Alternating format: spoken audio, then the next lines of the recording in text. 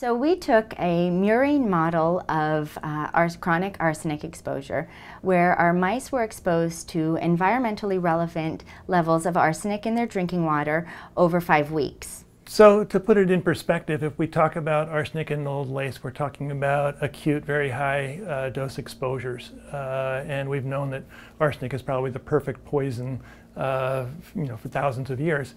However, what we're more concerned with is the low amount of arsenic that is found in drinking water as well as in food.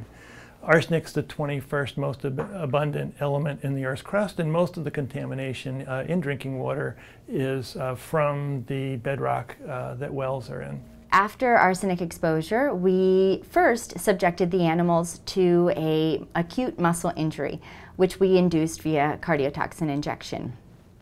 We then evaluated muscle regeneration and functional recovery 2 weeks after injury. What we found was chronic arsenic exposure in our animal models results in a significant decrease in the ability of skeletal muscle to regenerate after an acute injury response.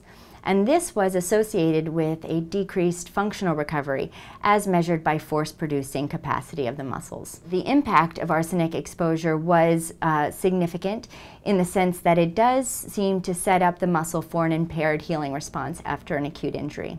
The other thing that was interesting is we noted a very dramatic alteration in the skeletal muscle myomatrix, where we saw a dysfunctional extracellular matrix remodeling after injury.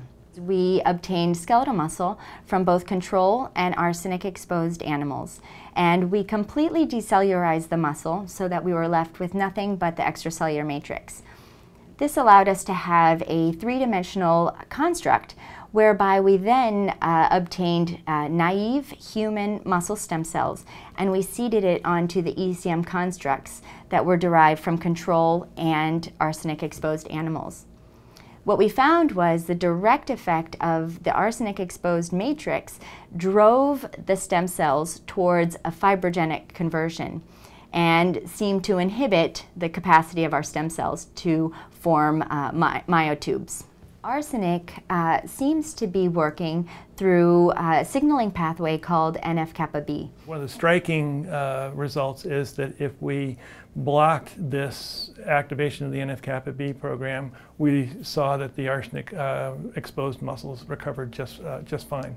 So that actually points to a possible intervention in the future to help people who might be coming into surgery or might have been exposed to arsenic and need to recover muscle function. So these findings suggest that potentially individuals who display an impaired healing response after injury or a surgical procedure, for example, it may have been previously disregarded as insidious in nature. Our findings suggest that, in fact, it may be contributed by environmental exposures.